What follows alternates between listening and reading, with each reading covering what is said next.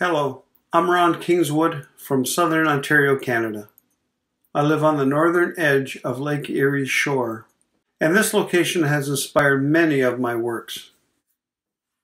The painting, The Resting Place, was motivated by a very small cemetery that I drive by daily.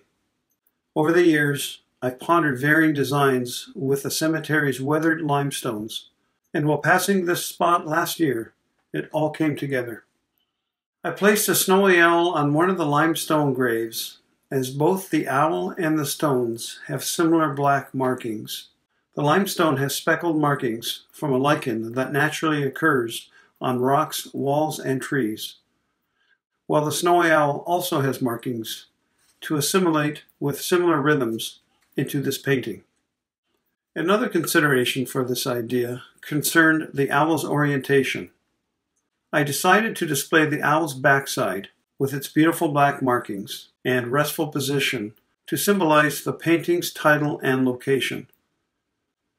Recently, I have used this landscape in other paintings that celebrate its primary forms, especially the geometric simplicity.